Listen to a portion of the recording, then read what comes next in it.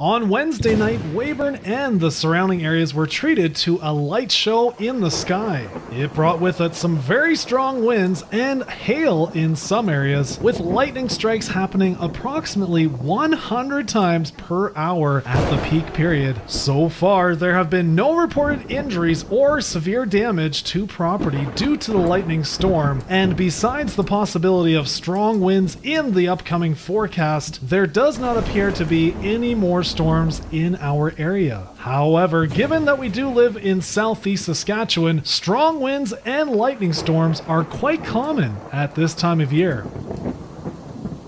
For the most up-to-date weather forecast and emergency information, make sure to check discoverweyburn.com.